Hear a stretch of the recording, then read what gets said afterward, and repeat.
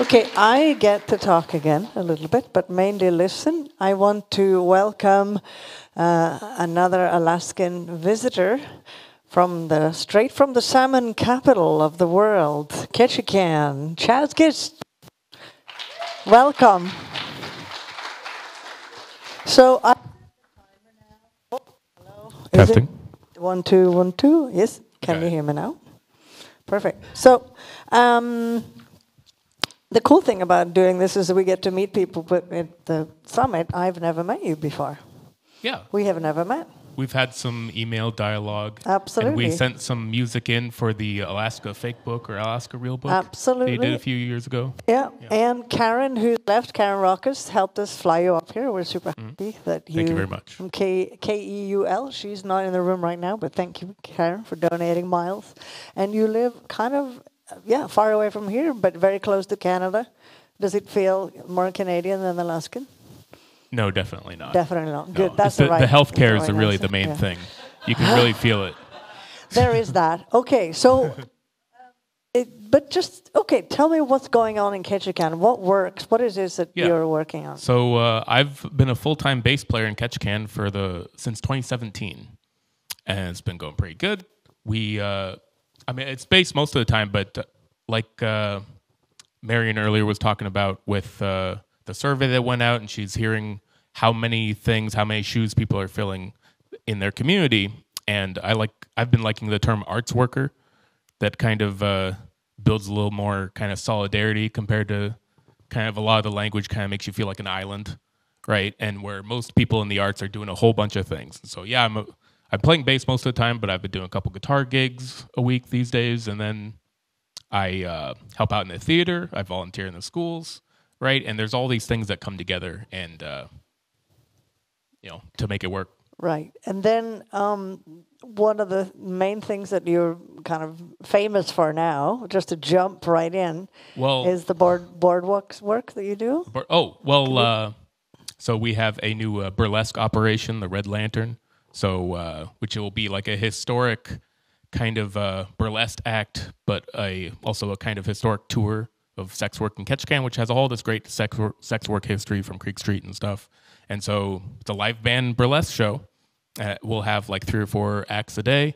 And so that'll be like a day gig next summer, probably.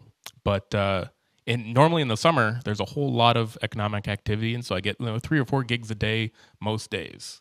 And so it's just bopping from thing to thing to thing. And we talked about this earlier. The people in this town musicians in this town often play 16 different styles of music. You rehearse your symphony orchestra at 4 p.m. and then you go and become the Ramones and at 8 p.m. or midnight. Is it the same way in Ketchikan? Do people do a lot of different things? Yeah. Alaska's very folky on the whole, but Ketchikan really has no folk music whatsoever. It's just funk and dance bands. For the most part, we have a little fledgling like chamber group as well, and sometimes I play jazz during the day in the summer. But you really gotta kind of be able to do whatever. But as a bass player, it's kind of easy to have everything needs a bass, but most people don't want to play bass. And also, I'm not just stuck in Ketchikan. I go usually throughout Southeast, so Ketchikan, Juneau, Petersburg, Sitka. Sometimes Prince of Wales, and then also Pacific Northwest. So I go to Seattle a few times a year. Okay, so you tour quite a lot with can you talk a little bit about that, touring from Ketchikan? A little bit more than what you just said. So I've more recently, I've been Ray Troll and the Ratfish Wranglers. I've been their bass player for about 10 years. And then Dude Mountain most recently has been touring through Southeast and probably will be going to up here more often. We just came to Anchorage for the first time this last summer to play in Talkeetna, right? But through most of the summer, we had a travel gig every 2 weeks. So it's been very busy, and it'll probably start up again in the spring. And so it's been very exciting. So when you play in Dude Mountain, for example, how often can you play a gig and fill a house or have your good audiences in Dude Mountain specifically, in town, we do once or twice a month. But most of my regular work is just playing in restaurants and like...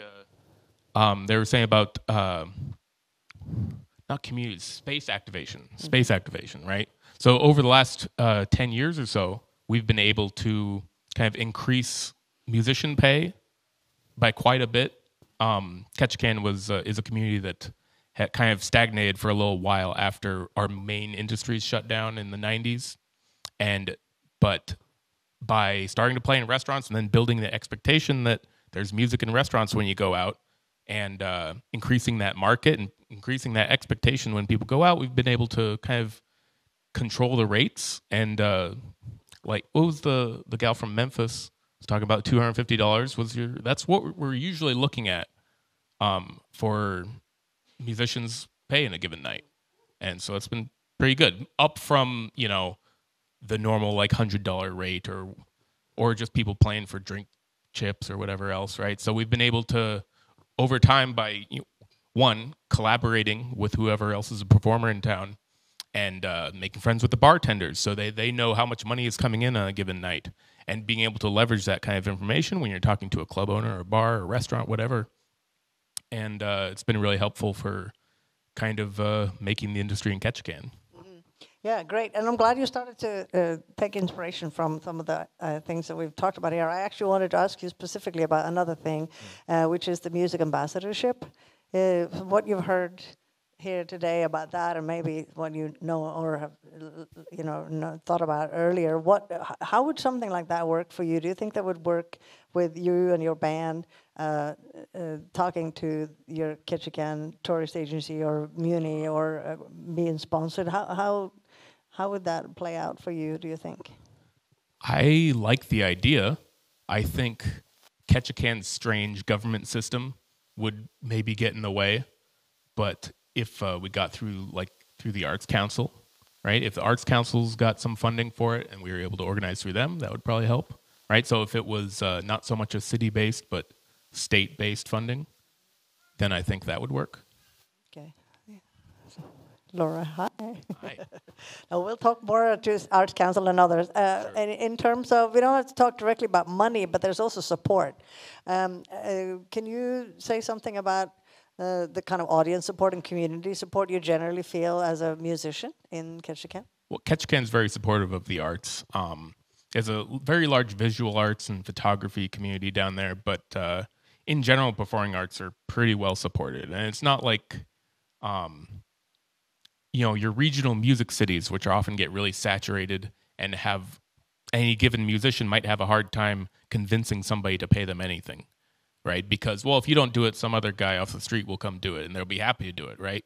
So it can be hard to advocate for yourself in a place like Seattle where there's just so much, right? And so being in a more isolated place and being able to, where it still kind of feels special to have live music somewhere, and have that also kind of neighborly connection with whoever's performing, because it's a small town and everybody kind of knows each other, right? And then on top of that, all the seasonal workers who come in and out, and the cruise musicians who come in and out. So a lot of times we're playing with the cruise musicians during the day. We have a jazz club downtown. And so you have 8 cruise ships in town, and each cruise ship has a couple bands, right? And we'll just be managing a jam session with all the different cruise ship bands, right? So there's a lot of energy coming through artistically. Great. Well, you answered my next question, how the cruise ships are affecting the music life in Ketchikan, if at all. Well, there's a lot of practical good things as far as all the seasonal workers that come in to support that have a lot of economic energy, right? And they're going out and spending all their money every night, and they're young and have a lot of energy. They stay out late. The cruise ships themselves, I would really like a cap. I would like Juno's been talking about it, but it's really environmentally and just practically on our infrastructure has been kind of difficult as we go, and it just keeps growing exponentially, and it's really frustrating. So there's good parts, bad parts. Right.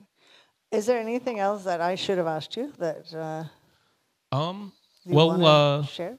We have a new a jazz workshop in Sitka, the Sitka Jazz Week, and this last year we had Bernard Purdy, the most recorded drummer in history, was the main guest at this jazz workshop, and I got to go with the Gateway Trios, our trio in Ketchikan. And then we had some other musicians from New York area, some in the Sitka area, and we just kind of, as 3 separate jazz trios, different rhythm trios essentially, working with a crew of students, and they're going between venues and performing things at the venues with us and having classes with Bernard and the rest of the teachers there. And that's very exciting. That's in Sitka in August. You could look that up, sitkajazzweek.com or something like that. Yep, great. That's something like that. .com. Okay, well, thank you. Are you going to stick around tomorrow for the? Yeah, I'm sticking around tomorrow. I think I'm hosting a table. Yeah, I think so too. Yeah. I was hoping you would say that. Okay, cool. Yeah. Well, great. Well, thank you so much, Chazz, for talking to us, and we'll see you again tomorrow. Thank you very much. Thank you very much. Thank you.